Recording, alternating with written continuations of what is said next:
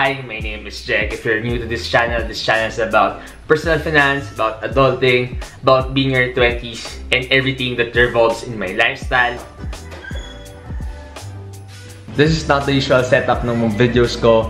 Nasa probinsya ko lang ako. I'm in my hometown sa Mahay, Laguna. Kasi I have to look after my lolo muna for 2 days. So, ito muna yung setup ko for the meantime. And later, dadaling ko kayo, sama ko kayo dun sa friend ko who just recently bought a car. Pero since nandito na tayo sa hometown ko, I'll just show you around muna. So, let's see.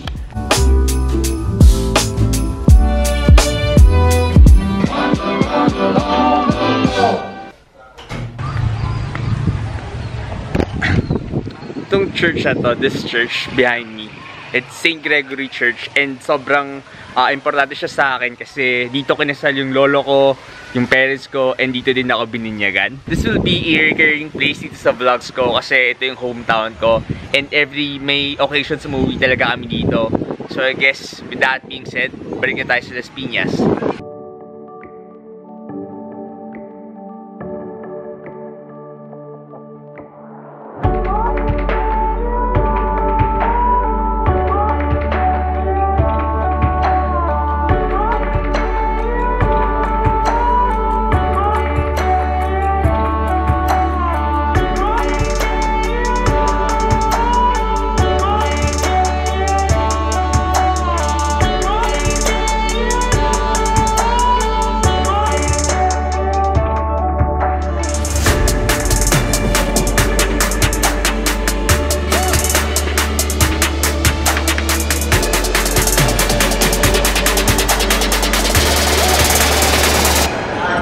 Okay, I'm done with my dentist. Time to meet my friends.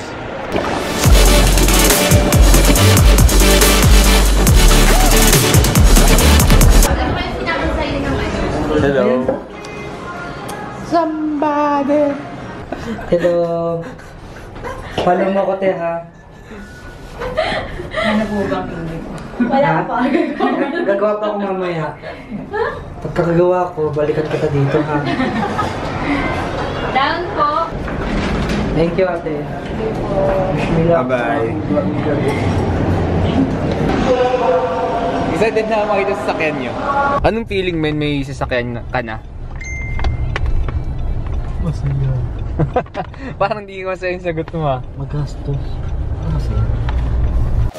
That was one of my oldest friends. His name is Tantan, and magkakilala na kami since grade 3. And recently nga lang, bumili siya ng kotse with his girlfriend, kaya naisipan kong gumawa ng video regarding doon. So, yun yung series ko na Adulting in the Philippines. Pero yung topic ko this time is buying your first car. So, dun sa video na yun, nag-usap kami ng tips and recommendations kung paano ka bibili ng first car mo. So, if interested ka doon, may link sa baba.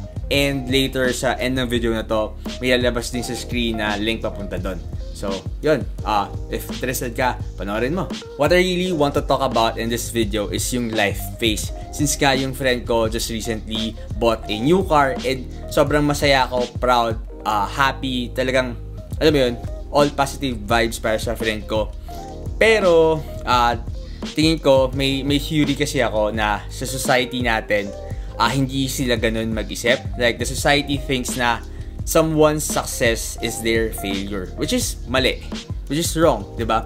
Hindi porket mas successful sa isang tao, failure ka na. Kasi totoo lang, hindi ka naman, wala naman nangyari sa'yo eh. Naging successful lang isang tao. So, eto, yung theory ko kung bakit ganun mag-isip yung mga tao. So, tingin ko, nag-stem siya into our education system and sa corporate world. Bakit? So, tingin ko kasi, so sa education system natin, there's only one valedictorian, salutatorian, and so on and so on. So, sa corporate world naman, may chairman, may COO, and so on and so on. And if titingnan mo sa ganung setting, the top is only for the few person.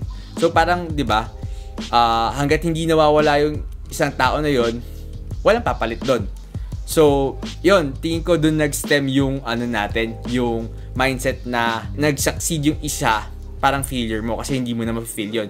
Pero life in generally, hindi naman talaga ganon.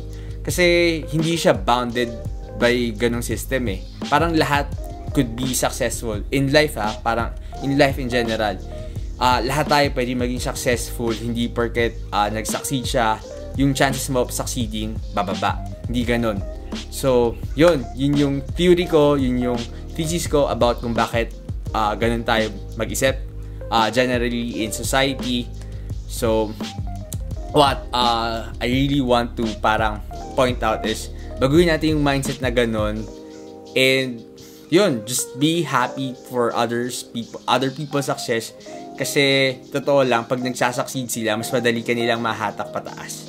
And let's stop crab mentality. Second topic na gusto kong i-connect doon is ito. Comparison is the thief of happiness. So, hindi sa akin nang galing yan. Narinig ko lang din yan.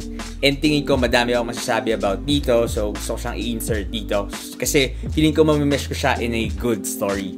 So, ito. Looking at my friends, meron na akong friend na may sarili ng family. Meron din akong friend na nag-move out na with his parents. Mic test, 1, 2. Meron din naman akong friend na may mga sasakyan na. Okay, we're now in the car. Dito tayo kasama si Rizan. Hello. So, and meron din akong friend na nag-work na abroad. Bye! Bye-bye! So, parang yung dream job nila, naabot na nila. Then, meron din akong mga friends na nag-aaral pa. And meron din namang naghahanap pa rin ng work. So, yung conclusion ko dun is parang lahat tayo may sariling path and hindi tayo magkakaparehas. Never na mangyayari yon. So, parang never or wag mong i-compare yung sarili mo sa iba. Yung pwede mo lang pagkumparahan ng sarili mo is yung past self mo. Like, for example, ako, 2 years ago, I was still in college. Fini-figure out ko pa kung paano ako makakagraduate. And eventually, na-figure out ko naman. 2 years ago yon. Then, the past year, yung fini-figure out ko naman is how will I survive na yung passion ko lang yung pinabubuhay ko sa sarili ko. I'm currently at Venice. I'll eat first with my friends and hopefully later, my client shows up.